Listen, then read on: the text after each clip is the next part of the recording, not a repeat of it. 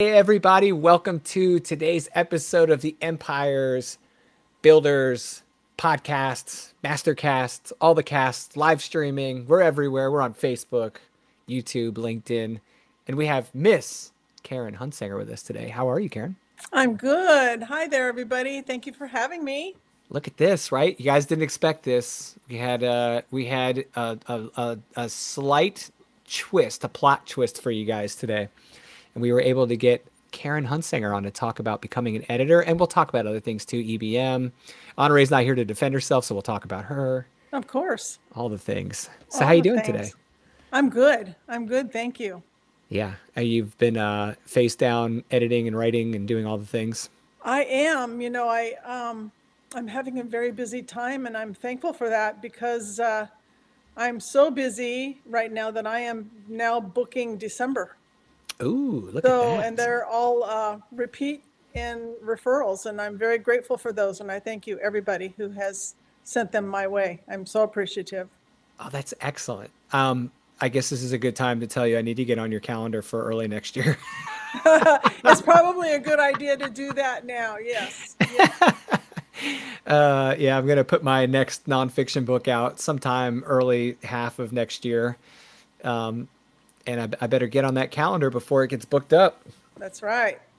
So, are you allowed to talk about some of your more recent projects you've been working? Are there any that Sure. you can talk A about? few of them. I don't have to mention names, but the one that I was knee deep into this morning, I'm working on a children's book with an author who has his two young daughters helping him, and it's way cute. I mean, I get to interview these kids, and I'm really kind of book doctoring this one because he wrote the initial manuscript, and it was. Sorry about that. it's It's all good. it was textbook like, and I thought that's not really conducive for a children's book. So I'm writing a story into his manuscript. So I'm book doctoring. I'm doing a little bit of ghostwriting. I'm doing a little bit of editing, and it's about money. It's about finance, and I think it's really good for kids. And his daughters, who are 15 and 9, I believe they are Wow. helping.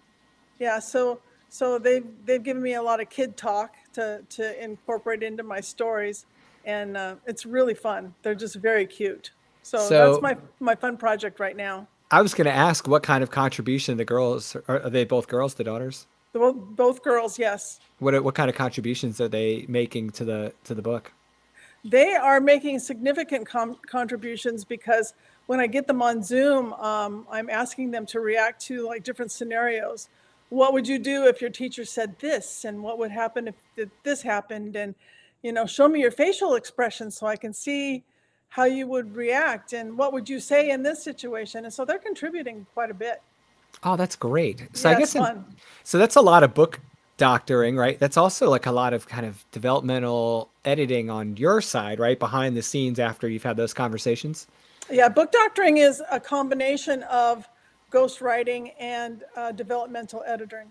It's kind of right between the two of them. There's a line there, and it's really my most fun projects. It's the one that I enjoy the most.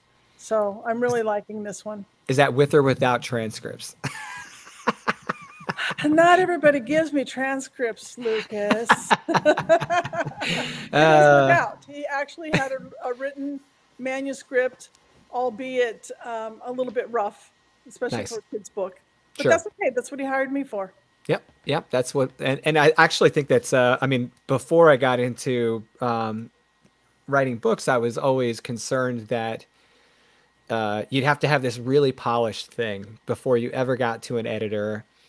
And I mean, obviously, the process of writing that many words and putting all that stuff together and working in that document day after day, it starts to, you start to get, I don't want to say tunnel vision, but you're kind of trapped in the pages to a certain degree. And you just have to realize, like, now you really need that editor to help you in those situations. And you don't have to worry about being perfect. They're there to help guide you where you're falling off. So I love it. I love having that relationship with a developmental editor and with a good book coach. Well, that's the beauty of having an editor. You can relax a little bit because you know somebody's got your back, especially if you're working with a developmental editor, which is one of my most favorite things to do.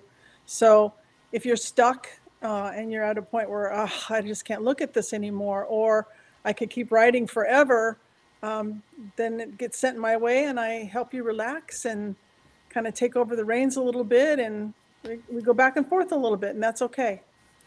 Yeah, this is a really interesting segue into the conversation of writers not only working with editors and proofreaders, but becoming editors and proofreaders. And I feel like, I don't know why I assumed this, but I used to assume that they were not in one path than the other. But obviously that, it's logical that people usually are writers before they're editors in some way, shape, or form, whether they ever publish or not, whether they ever get into doing it professionally, writing professionally.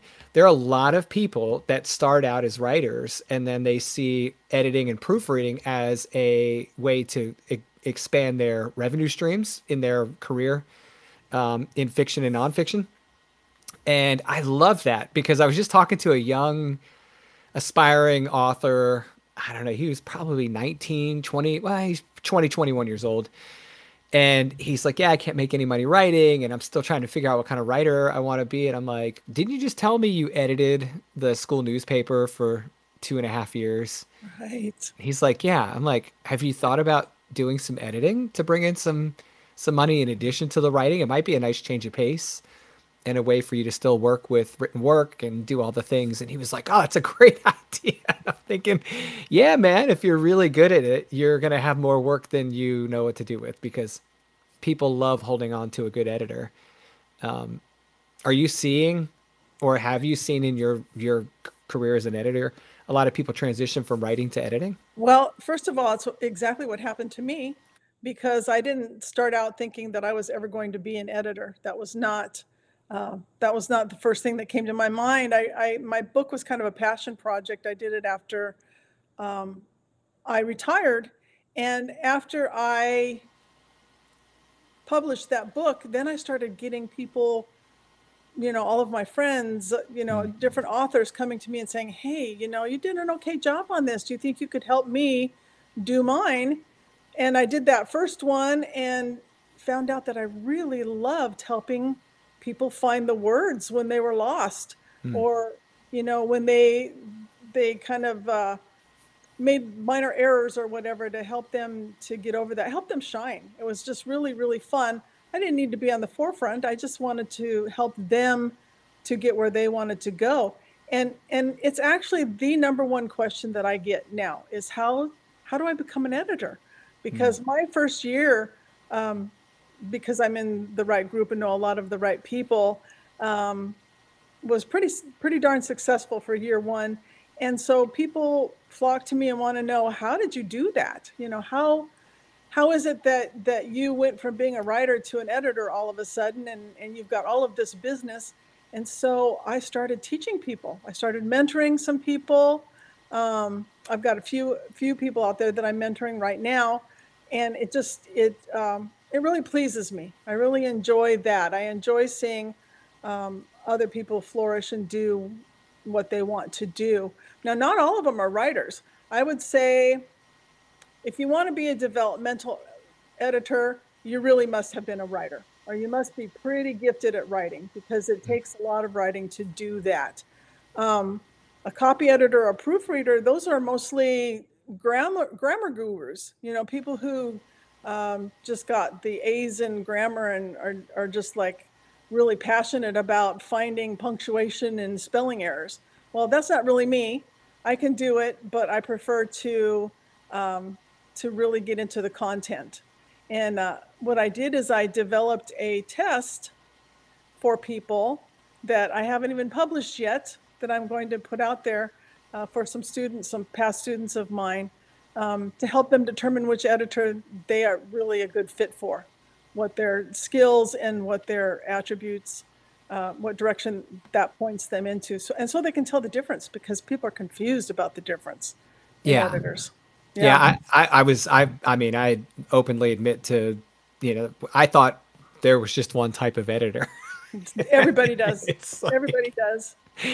you know, and then Honoree's like, sit down, young one. And I'm like, yes, ma'am. She's like, let me explain how all this works. And I'm like, oh, like I thought a proofreader was another editor going behind an editor, you know, just to have two sets of eyes on the document. And sometimes, you know, well, oftentimes it kind of is in a way. right. Yeah. Yeah. But they have different purposes, you know. They do. And I think that was where I was kind of confused. I do want to take just one break from the conversation to say hello to Renee, who's saying hi to us. Hi, Renee. Hello, Renee. She is consistently supportive of the show. Renee, thank you so much for joining us again today. You can help me. Yeah, you can help us harass Honoree over message. Yeah, we would enjoy that. And then we have Kellen Ann. Hello, Kellen. Ann, how are we? Hello. Yes, calling for Facebook. So we have Facebook, YouTube reps. We're gonna get a LinkedIn next. It's just gonna happen. That's what's gonna have to happen. So when we talk about all right, I'm going to share this on the screen. She's definitely up for harassing Honoree, which is good. Good job. Yeah. I didn't talk much about it at the beginning of the show, but Honoree is unable to be with us today. So that's one of the reasons why we're all rooting to harass her. It's a busy time of year, but anyway, with the so if let's say I was a writer that wanted to become an editor, I wouldn't know where to start. I wouldn't know where. I would probably go to an editor that I know and say, hey, what does this look like? How do I get from point A to point B? Did the exam or quiz or test or survey that you created that helps people understand where their skills are and where they're probably wanting to go, is that available through your program? Is that a part of your structured program? It will be part of my book. And I am actually sending it out to people who request it. If you email me, I will send it to you, because I'm curious to find out what people think of, number one, the quiz itself, and number two, where they fit in. It's really interesting to find out what people enjoy doing and what their skill levels are. And I'm always looking for good proofreader and copy editors, because I include some of that within my services. So it's nice to have that second set of eyes and somebody that I can hire to help me do that. Wow. Okay. Yeah. So anyone can request that Yes. survey from you. That's excellent. Yeah. And then so like if I take that survey and it tells me, does it like you had mentioned that it might show me where my strengths are, right? Yes. Do you drive people down those strengths first? Is there like what's on the back side of the survey? Well, it's up to them to reach out to me or somebody else after that point. What you said in the very beginning is absolutely correct. You said that you would contact an editor that you know. Well, that's absolutely what you do. Anytime you want to learn how to do something, you get a hold of somebody who's doing what you want to do. Right. And learn from them. And a lot of times they can send you to different programs or to other people, to different courses and things to learn, different books. There are a lot of books to help people. And I'm in the middle of writing one. So I'm going to be getting that out at the beginning of the year. Okay. To help people further, because I get this question so much that I really wanted to give people a place to go.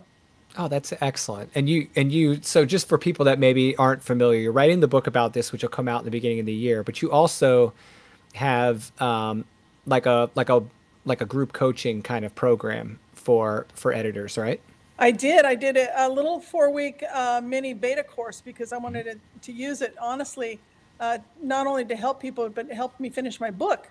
And it also helped me construct the quiz that I have done out there now. So, God bless them. Is Rogue there? I love my dog. But obviously there's a serial killer at the door, so. Well, we'll try to ignore him. Yeah, well, we are friends of pets on the show. Like I was just doing a podcast interview with a friend of mine earlier in the week, and her cat was in her lap meowing, and her dog was in the next room barking at the cat. Okay. And I was cracking up. I'm like, you're in the sandwich right now. You're like literally trapped between two animals that want to share their opinions with you, right? Right. Right in the middle of a Well, apparently show. he has something to say about what I'm saying right now. Yeah. So He his was a name big is fan of the Andy. beta. His name is Andy, and he's a beautiful golden retriever, and I love him to the moon. He's my Yeah, boy. Andy's a sweet dog. Yeah, so I ran a little mini course for Mhm. about 4 weeks and got a lot of input from a lot of really talented, curious people, and it was very fun. I don't have one going currently, but I'm going to be doing another one. It was pretty successful, and in fact, the biggest feedback that I got at the end was, "Could you please make this longer?" It wasn't long enough, and I thought, "Oh, okay. Well, Oh, there's nothing wrong with that comment." wow. And you may So have already stated it, and I might have missed it. How long was your program? the first one was only 4 weeks. Hmm. Yeah. Because I thought that I could cover everything in 4 weeks, which I did, but they thought it was a little fast. They wanted more. They wanted more practice time, a little bit more feedback, Right. and I will do that again, probably in October. Excellent. Uh-oh. We've got Wayne in Egypt. Really? Yeah. Hi, Wayne. Hey, Wayne, how's it going, I see shipmate? the little camel there. That's pretty cute. Yeah, he is in Egypt. Wayne helps with the ship repair and shipbuilding and uh, naval assets. I can say that. Okay, I'm completely impressed, Yeah, actually. yeah. He was a shipmate of mine back in the Coast Guard, and then obviously we've stayed close since, and we've worked together on a few things post both of our retirements. So I'm impressed that you both survived. survived working with me. Yes, kind of read between the lines there. That's very good, Lucas. Well, you've survived working with me at least twice. So, I enjoyed working with you. oh well, thank you. I For enjoyed anybody working with who you too. doesn't know, you are an absolutely amazing, incredible, talented writer. And I know Oh, you're stop. rolling your eyes at that, but you are. Well, thank you so much. And I got a little teeny taste of the fiction that you have coming out, and it's just absolutely brilliant. That's so nice of you to say. Thank you. You know how good I am at taking compliments. I know you don't like it. That's why I'm pushing. There's nothing more fun than to see you turn red. Yeah. Well, you've seen me turn red a few times. Like, what was were we at the EBM meeting and we were all messing around and I was giving you a hard time at the table and then you got me back and I was like, I don't remember, but it sounds kind of typical yeah. that we would banter back and forth a little. So for those that aren't familiar with the Empire Builders Master Class, which is not to be confused with the Empire Builders Mastermind, right? The Mastermind is where Karen and I met. We're both have the fortune of having Honore as our mentor in that program, and of course, she's just fantastic at picking people that would get along and work well together. So there I am sitting next to Karen, and I'm like, yeah, I'm gonna need an editor. And she's like, I do editing. And I was like, awesome. And she jumps in and just becomes way more than an editor. Just literally like the linchpin to my progress in that book as I was writing Monetize Your Book with the Course. I really needed that relationship. And I think that that's a really strong reason to work with someone like you to learn how to become an editor, because I've worked with editors before in different capacities that were shocked that we actually met face to face. I'm like, hey, do we get on Zoom together sometime soon? They're like, oh, I don't usually do that, but we can if you need to. And I'm like, okay. Same with proofreaders. And there's just there's very different ways that the services are rendered in the industry. Not saying one way is better or than the other or right or wrong, just saying there are different types of relationships between writers and editors, writers and proofreaders out there. And yours was exactly what I needed to make my nonfiction book move forward. So much so, and so great at it that I was like immediately bludgeoned you with the second manuscript. so, Well, I so like being busy, and it's funny because within our EBM mastermind group, there are a handful of people that I've worked with now. I've been really fortunate, and face to face is nice, isn't it? When you get to yeah, meet the people that you're going to work with, Right. And I even face to face a lot of times with the people that I don't know personally. I like to jump on Zoom. I'm on the phone with them, and I think that that personal relationship is critical. Right. It's just so important to doing the best job that you can for people. Yeah, I mean, to understand the writer a bit, to understand their voice, not like their audible voice, but their written voice, to understand their goals, orientation, all the things. I think you really have to have that conversation. I'm not saying you got to be like talking to each other every night for an hour. I'm just saying like you do have to get familiar enough with your clients that you can do that. And I would imagine, I'm asking you because you're the expert here, but I would imagine the more you get away from strict copy editing or strict proofreading and you move more toward book coaching and book doctoring and all those things, that is obviously scales up, right? The interaction between the client and the provider scales up, right? So is there a big difference in like if you had to recommend someone choosing to take one route before the other, would you recommend them exploring the fundamentals of copy editing and proofreading first? Well, there's a huge difference. You're right about that. And that's where my quiz comes in. If you take my quiz, editors and proofreaders mostly have a tendency to be left alone. They want to be, they like working on their own. They don't need to have that one-on-one development. There's emails that go back and forth, obviously, but their work usually comes from somebody who's been through the developmental editor or book doctor or book coach process. And those people, the book doctor, book coach, developmental editor, those people require a little bit more one-on-one relationship kind of things. Because the first thing that you need to know is what is the client's purpose for their book? What does that author want to do with this book? I mean, are they going to use it as a marketing tool? Are they going to, is it just a passion project and they really don't care about the marketing part of it? Because I like to go the extra mile in that role and help them with their front matter and their back matter. And if they're a first-time author, they don't know about those things. So the more that you can help them and guide them, the more successful they're going to be, the more happy they're going to be with your service. And I'm just very service-oriented. I want that author to shine. It is everything I've got to get them to look good. That's my job. I love that. And your point about front and back matter being different in that situation is, in that case, you're helping them develop those things and exposing them to new ways to leverage their book for a marketing and representation of a business and those types of things, right? Is that what you mean by that? Absolutely. You know, like for instance, in the back matter where you would typically find the author bio, well, they want to mention their company, their firm, their emails, their contacts, especially if they're wanting to use it as a marketing tool. Sometimes an author of a different kind of project, rather, is not as concerned about that.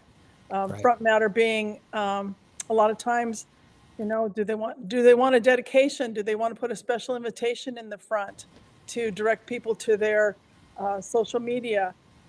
All kinds of different things that you can help an author with when it's their first time. They're just not aware.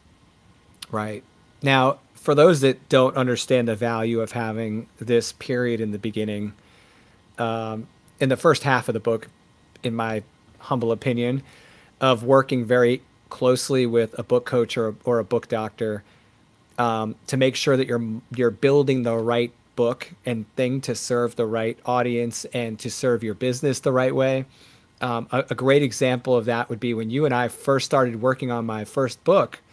We weren't even working on the book that got published, right? No. Like we shifted gears because you and I had a good conversation where I said, hey, I think I might be writing the wrong book. It's the right book, but it's the wrong book, right? It's like it's going to be a good book, but it's not the right book for who I'm serving. And what my business really needs right now, my business drivers, my goals for my business aren't necessarily aligned to this book project I started 2 years ago.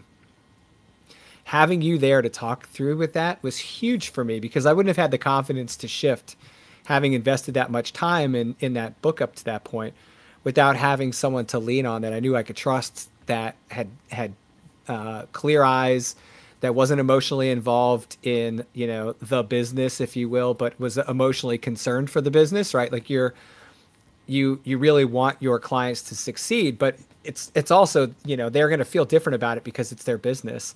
That was huge, having that kind of relationship with you, because we left that one conversation saying, yep, you know what, this needs to change. We need to shift gears and put this other book out.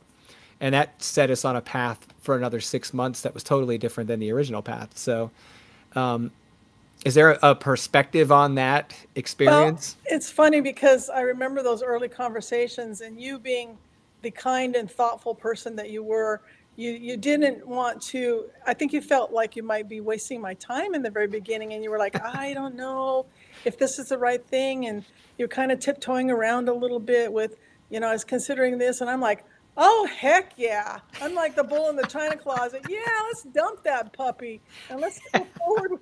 Let's go forward with what you want to do. And the thing is, look at how it set you up. Yeah. Look at where it put you. You knew what you needed to do. You knew where you needed to go. And you've done how many books since then? Yeah, you got that. It was this one. Yeah. This is what you ended up with. Yeah, yeah.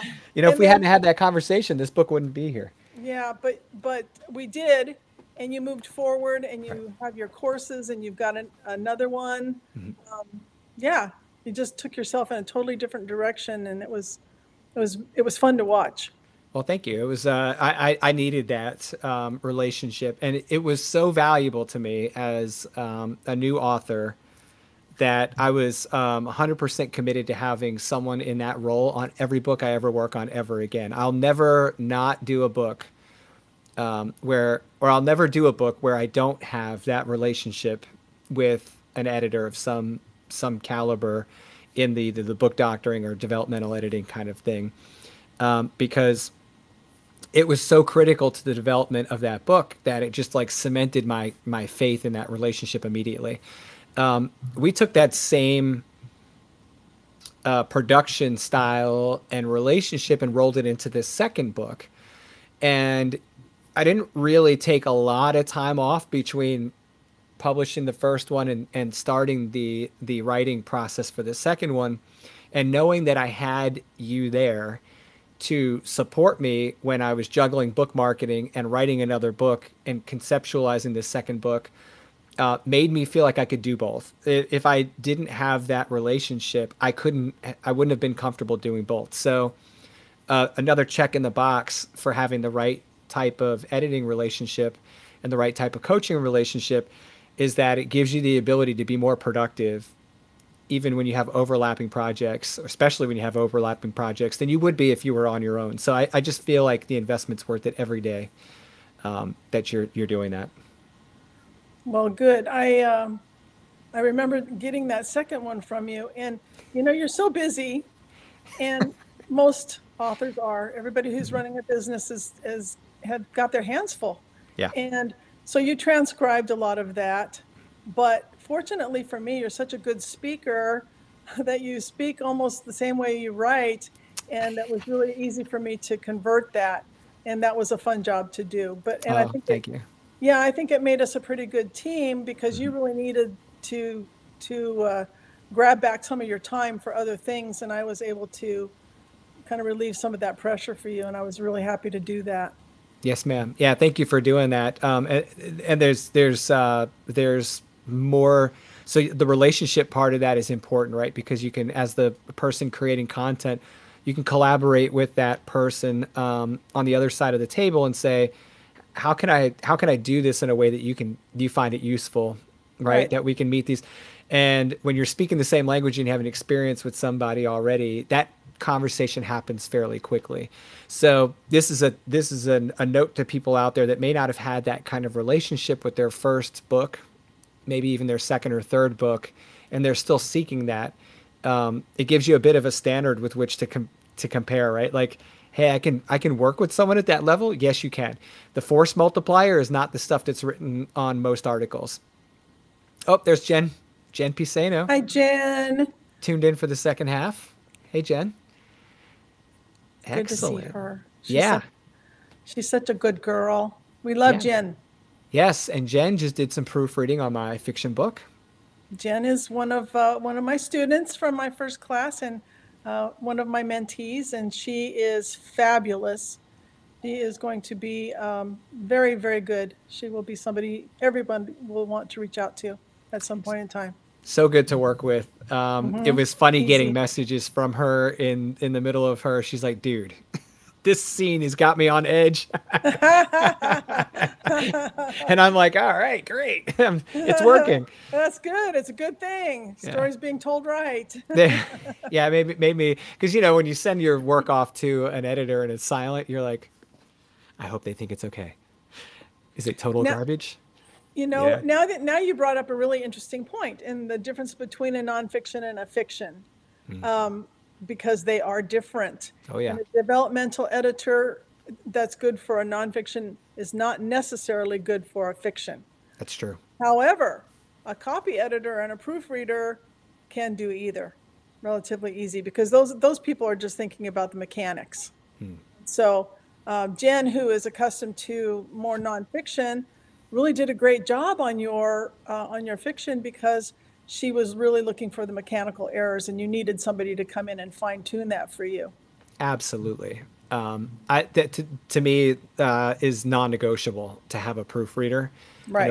I know a lot of authors, they'll have an editor and they'll have a really good relationship with an editor and they don't move to proofing, or they'll replace that proofing with a beta group, which I think is a hazard personally. I agree. Because I'm well, one, the beta group may not be at the level of competency and skill that you need them to be at to serve that purpose, and second, they may not feel comfortable bringing these things to your attention. So thank you, Jen. Jen was great in all those fronts, because and I could obviously tell that she had worked with you on some of this, because in areas of the manuscript where she wanted me to consider things, she was good about putting notes in and walking me through the thought process. Maybe something I say in my head and when I write means something different than what everyone else reading it will see, right? So it makes me stop and go, oh wait, you know what? They're right. I'm confusing people with this. Or, oh wow, this could be better. Like I walked right by that line when I wrote it and didn't even see the power of it. And the reader's grabbing it and going, oh man, look at this. And it might be an opportunity to really throw some color in there. So working with you, Jen, was great. Talking like she's not here. Yeah, she's fabulous. She's just a good human. She's just so lovable. But it's interesting. Some people will question, well, why do I need a copy editor or a proofreader after I've had a developmental editor or a line editor? Why can't they do it all? And a lot of times when you're doing a line edit and a copy or a developmental edit, you'll catch those mistakes if you see them, but that's not your concentration. You are really looking hard at the content. And a lot of times you'll miss the little things because you are trying to do something totally different. So to expect that from your developmental editor or your line editor and expect them to be perfect is not reasonable. They will try to as much as they can, but there always needs to be a proofreader at the very minimum that comes in behind any editor. You've got to do that last step, or there are going to be things that get missed. Yeah, that's fantastic. It's fantastic advice for first-time authors and for anyone who's been writing. You're not author. currently doing that. You really need to think that through. It's critical. So tell me a little bit about what the process looks like of becoming an editor. So like, let's say I come to someone like you who's established and can identify my strengths and my weaknesses and help me work on those. What's the timeline like normally? I know this isn't for everybody because everyone's different. But what does the experience normally look like regardless of the time? Like, how do you walk into this world? Well, you kind of hit the nail on the head when you said it's different for everybody, because it depends on your skill level. There are people who are very talented writers, have read all their lives, have written all their lives, who can walk into a developmental editing job and it just comes natural for them. Now they still need training, but there's the earlier, the younger person who is just thinking about it, that needs to take a quiz, that needs to find out what their skill levels are. that needs to talk to other editors and find out what paths they took, more than one, because everybody's different. And then I always direct them to number one, groups. Networking is gold. You cannot beat networking with a writer's group or an author's group, and not for the intention of finding clients from the beginning. It's just networking, just talking to people, building relationships. Building relationships is the number one most important thing you can do, bar none. And once you start building those relationships and you start talking about what you do, what your specialties are, what you're working on, then people start to want to try you out. Then they're, oh, okay, I have a relationship. I like, know, and trust this person now. Maybe I would like to consider using them on my book. Now, in addition to that, in addition to networking, I always say take some courses. Go out on the internet and find some places where you can learn things, and you can learn things for free a lot of times. Chicago Manual of Style has got a lot of quizzes out on their website that you can take and learn what some of their standards are, for instance, and that is really helpful. And once you do those two things and you're networking, and you do get that first bite, then I say do a couple of things for free. You know, do a friend's blog, do your first manuscript, and don't charge for that. And learn from the process and show people what you can do. And then even after that, once you're established and you're starting to get paid gigs, you do samples. You find out from the author if you are a good fit for them and they are a good fit for you. You know what your skill level is, their skill level is, and they know what yours is. And I always do a couple thousand words as a sample for people just to see what it is I'm working with. And I can't really price a manuscript until I see it anyway. And then they know whether they like me and I know whether I like them, and you kind of go from there.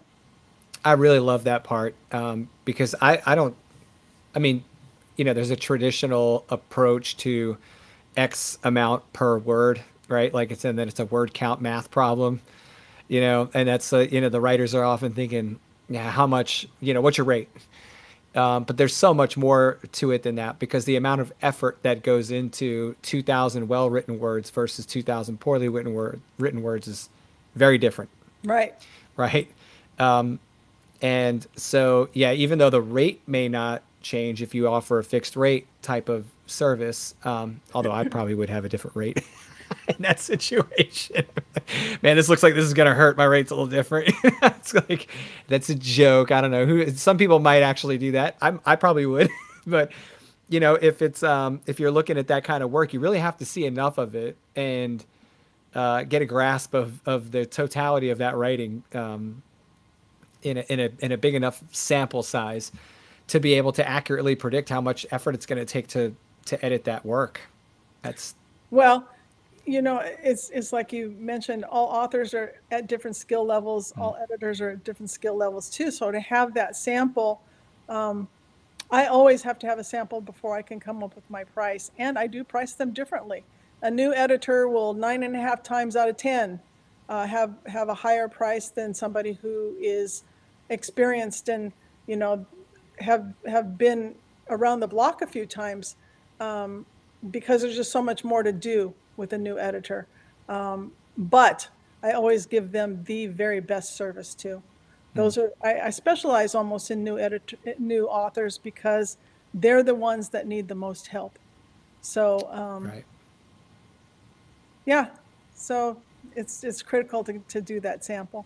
Look who we've got here. Oh, is that Miss Honore? Yes. Well, we can't talk about her anymore now because she's listening. We talked all about you. Well, she was probably listening. Yeah, she probably was.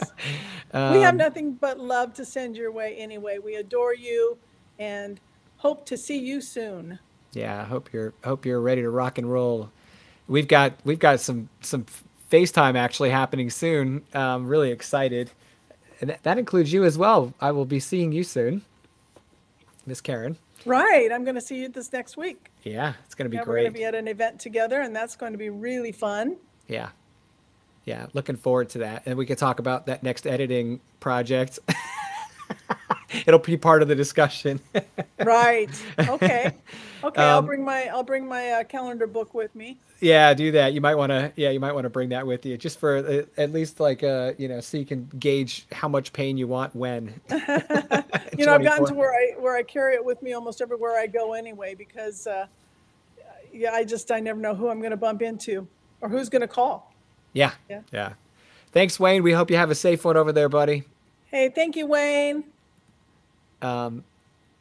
Yeah. So let's see. So let's dive just a little bit more into the life of an editor, right? Because I feel like a lot of this looks good on the outside to writers. They're like, well, I love to read, you know? Yeah, yeah. Clearly, I'd love to just get paid to read. Right. That's, I mean, how much work is there here? Like, and it's like, well, yes. The concentration level alone is intense. I mean, It's you really have to intense. slow down, right? I mean, You really do. You have to be, and I'm a crazy person. The hours that I work, people don't want to work what I do, I don't know, it works but well for me. it's the most quiet time. I'm up in the middle of the night a lot of times, Yeah. 2, 3 in the morning working on manuscripts, and nobody's going to call you. So I've got uninterrupted time, and I'm more fresh that time of day than I am any other time anyway. So I can do a lot of hours of work when I begin there, and my days are long. My days are Mhm. long, but that's because I choose them to be. So there are a lot of editors who can do the job part-time and just, filter in their jobs when it's comfortable for them to do so and spend fewer hours than I do. But I think I'm a little bit of an aberration. I am kind of a maniac when it comes to working hours, but I don't have to. I want to. I'm retired and it's what I love to do. And anybody else who's considering being an editor, if it's something that you really love, you're going to make your own hours. You're going to find your own way. You're going to figure out what works for you, and you're going to make it work if that's what you really want to do. Well, I like that you brought up the fact that you're retired from your corporate career, Yes, yes, and working full time as an editor, but you have flexibility because it is your business and it's your work, and you get to choose the volume with which you take on, the clients that you have available to, that are interested in working with you. You get to choose the clients and the wins. And I think that's really liberating and powerful, especially since a lot of people watching this are trying to build an empire of their own, and they're maybe learning what options they have available to them. I feel like, and you can tell me if I'm crazy here, but I feel like your approach to picking the times that work best for you not only make your job more enjoyable, but they also make your productivity better, right? Like, I don't want to make it sound like you couldn't be productive outside of those bounds, but you have the freedom to construct those times with which you're working. You're not clocking in on someone else's clocks. I think this is great for like stay-at-home moms or people that work from home, writers who are trying to get a full-time writer career going and they're looking to fill in the blanks. I mean, there's a lot of opportunity to have a flexible option here to make some money and do something you love, and not be beholden to someone else. Because I think, sometimes people say, oh, this whole, I'm not getting as much royalties off my books, or I'm not making as many sales as I wish I was, or I'm not serving as many clients as I wish I was. That's it. I got to go file for a 9 to 5. They're just like automatically default to that. And I would think it'd be easier to maybe not easier, but maybe more enjoyable to step into something like this where you maintain your flexibility and have more options. Well, it's completely individual for me personally, because I'm retired from my 9 to 5 for about 4 years now. I mean, my biggest concern is how many treats my dog needs in the day, and what I'm going to feed my husband when he comes home, because dang it, he's hungry every day, every single day that I just never happens. stops eating. It just never does. So, but it's like anything else. I remember when I was working, if there was something that I really wanted to do, when did I fit it in? I fit it in just because I really wanted to. And there are ways that anybody can do this if their heart is really into it. And it's one of those fun things that you can definitely choose your own hours. I mean, put the kids to bed and work for an hour.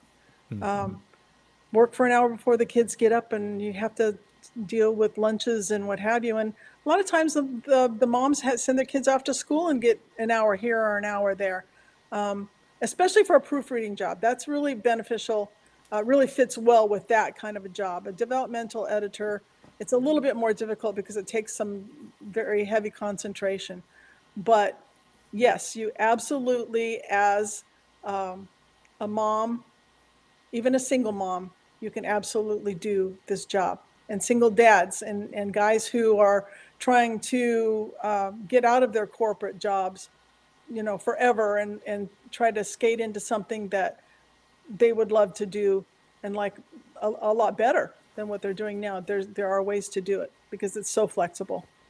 Right. And I love that you can use it as a change of pace kind of option as well. So, right, it's different writing than it is proofreading and editing. Yes. And I mean, the last couple of weeks, my brain's been like, because of, finishing 2 books and the whole thing. And, I can't wait to read someone else's words. Right. It's like right. a little bit of a palate cleanser and a break away from looking at the same documents that I've been looking at, whether they be nonfiction, fiction books, blog articles, whatever. When it's all you all the time and you're generating all this material, it's nice to have an option to break away from your own work and do the same type of work with someone else's words, someone else's voice, even a completely different genre than you write in.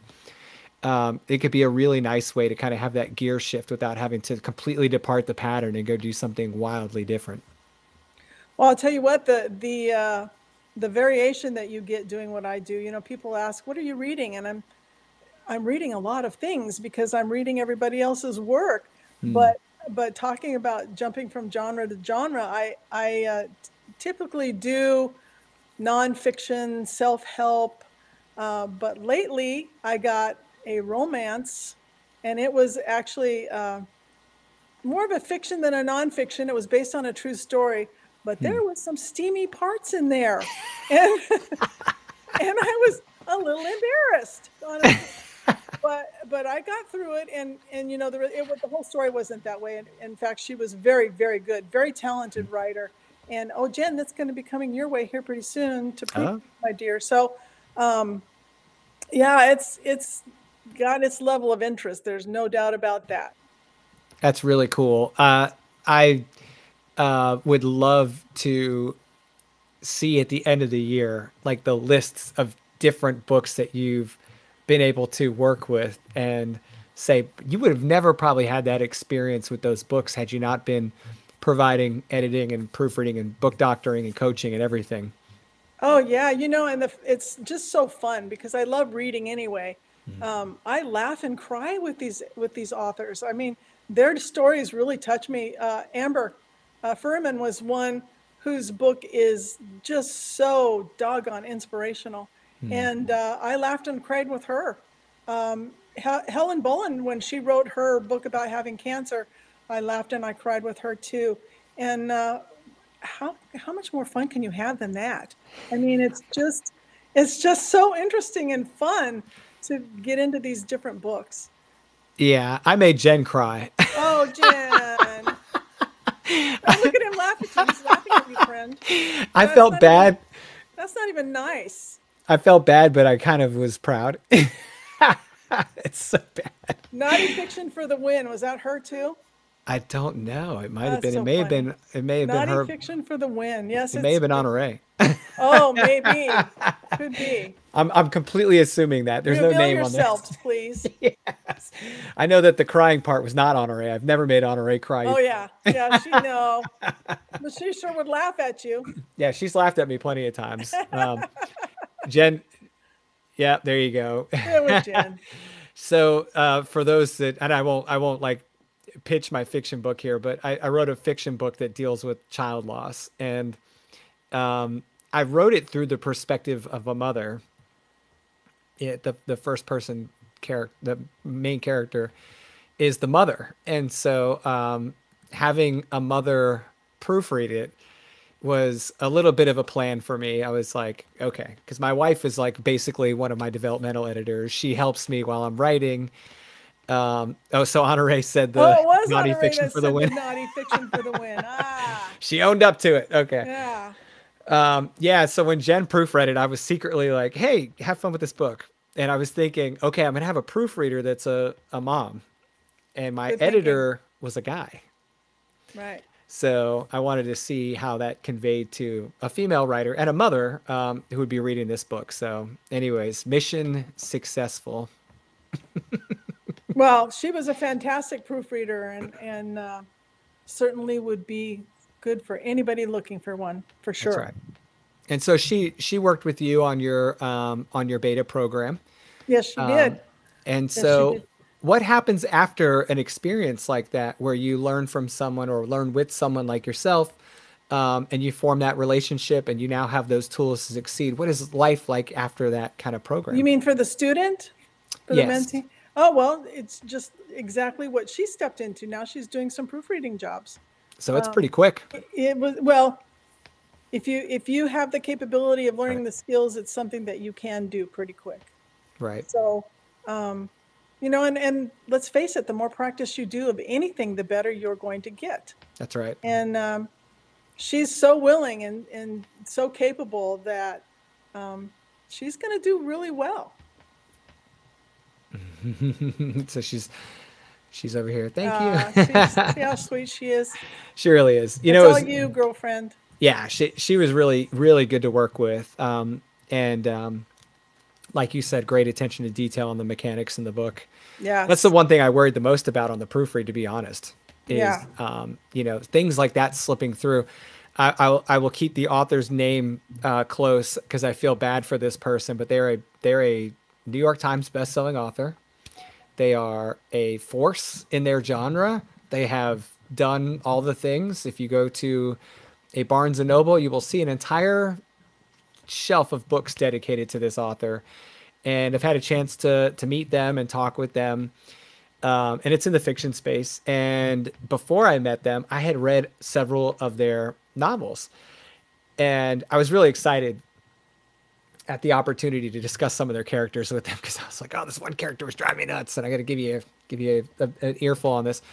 But the thing I felt bad for them was when I was reading these books, I saw very clear mechanical errors, you know, like very fundamental failures in the editing of the book. And I knew that author had nothing to do with those failures besides, you know, initially drafting them. And because they're a traditionally published author, they have less control over the editing process, the product that's put out onto the streets, all those types of things. Not to hit traditional publishers, there are plenty of books on both sides of the fence in publishing that are great or not. But I felt bad for this person because their proofreader did not do their job, and their editor clearly missed some very key fundamental elements of line editing. So that it just jumps off as a quality issue to me. That is inexcusable whether you're self-published or traditionally published. It's the responsibility of the person putting the book out into the world, whether it be a traditional publishing house or an indie publisher, to make sure that work is done. And it's a reflection, of course, from the reader who's not a writer, who doesn't understand the publishing world. It's a reflection on the author. Yes. So if you're the writer, you've got to, and you have the responsibility and the ability to control this, I think you have to. It's non-negotiable. You know, it's such a shame because there really is no need for that. And where I was making the point before, I'll make it once again because I think it's important, where the difference between fiction and nonfiction in terms of content and having a content editor, there are two different skill levels, but a proofreader can do either. Mm-hmm. Because a good proofreader is looking for mechanical, and grammar is grammar, whether you're writing fiction or nonfiction. So there really is no excuse not to find a good proofreader. Yeah. Well, can I ask you the most riveting and this might be the sexiest question related to editing and proofreading. Oh boy. Are you ready? I'm ready. Talk to me about that Chicago Manual of Style. Is this the... gosh. You know, the thing is so big and thick that you could use it as a weapon if you decided to throw it at somebody. I mean, the thing is huge. So what typically happens is when you're trying to find something, when you really have a question, sometimes it's a little difficult.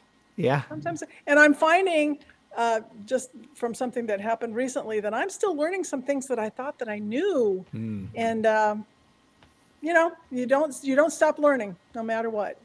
I mean, it's funny moving from the academic field into, you know, we're working in government first, then publishing in academics where I had to follow a different standard. Thanks, Jen. And then moving over to, you know, the fiction and nonfiction worlds outside of academics. It was interesting to me that we were, you know, moving toward Chicago. And I was like, oh, cool. What is this like for my editor? Do they have this massive reference? You know, it's obviously online, but how is that? Like if that, I mean, you become very intimate with your standard, right? You do. But you know, there's one thing that I always tell my student editors. The manual of style is just that. It is a style. It is a recommendation. There are no rules. The rules are really coming from your author. You know, for instance, the Chicago Manual of Style has a way to do an ellipsis.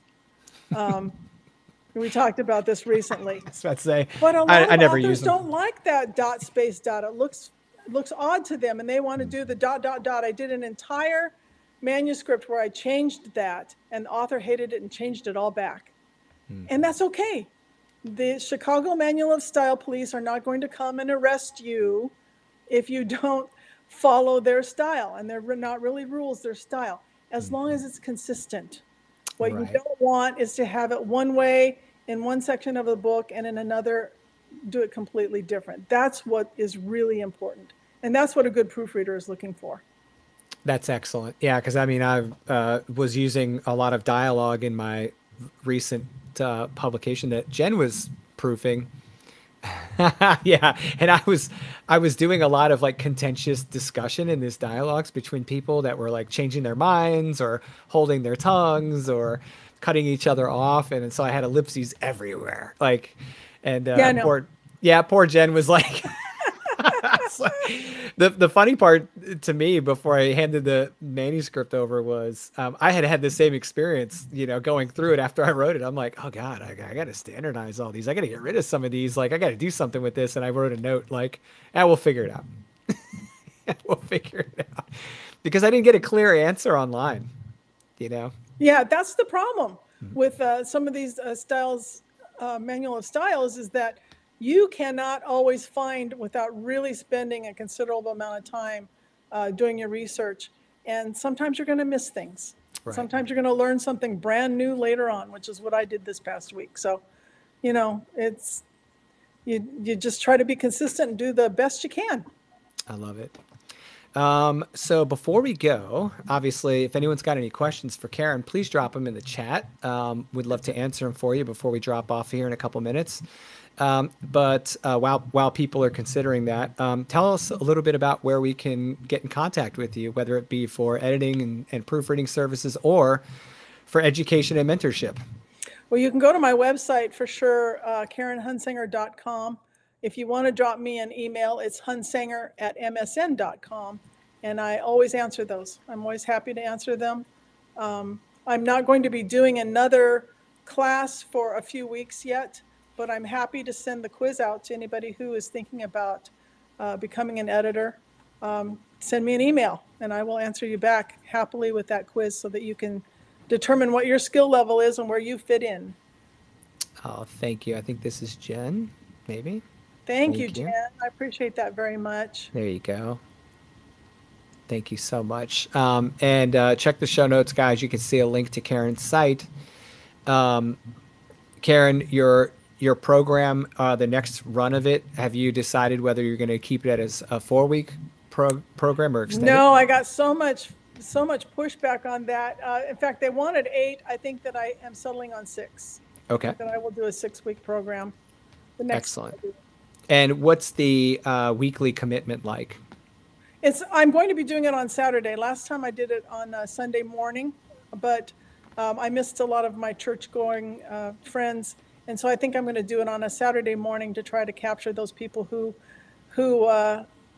can't make the other hours, working or whatever, and try to accommodate a few more people. So. Excellent. Excellent. And is that a certain amount of time each Saturday?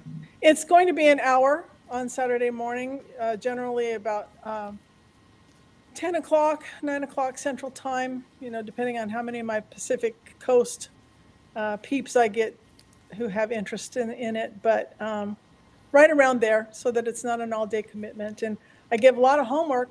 I can tell you that. There's a lot of practice work, and then a lot of discussion about the reading material when we do meet. So Excellent. It's a lot of fun. We have a lot of fun. Jen was one of my best students. She asked the best questions, the best. So I'm not surprised that she's like jumping into it, because she's very good. That's awesome. Well, guys, if you want, go ahead and connect with Karen, which I know you want to do. You should just go do it. Don't even wait. And you can find her at KarenHunsanger.com, and then you can reach out to her. It's Karen at KarenHunsanger.msn. Well, it's Hunsanger at MSN.com. Hunsanger. Gotcha. Hunsanger at MSN.com. And guys, that's with an A, not an I. Yes. He's saying this because he spelled it wrong. A lot of people spell it wrong. Don't feel bad. You know what it's like to make an error like that with your editor's name, and then and then they come back like, "Hey, dude, your fee is double next time." Right. Because obviously you need to be watched closely. It's bad enough you're doing it to a friend, but you're also doing it to your editor, who's like, "Look, I already have enough trouble from you with the words that aren't related to me. You have to butcher my last name." So, well, thank you so much for spending your time with us today, Karen, and for sharing all of your great insight into, what it's like to step into the world of editing and proofreading. I was so thrilled to have you with me today, and I know Honore is obviously appreciative that you were available, and I think it made it a much better episode, because otherwise you guys would have just been stuck with me talking about course pricing, and no one wants that. So it was so much fun, and I hope I hear from people. I would love to. Yes. So please reach out to Karen, and we'll see you guys next Thursday. Same bat time, same bat channel. You guys make sure you subscribe to the show. Check us out on YouTube, and keep your eyes peeled here on Facebook and LinkedIn for next week's notification of live stuff, all the live fun. So, okay, guys, thank you so much. Karen, thank you so much. And we'll see everybody next week.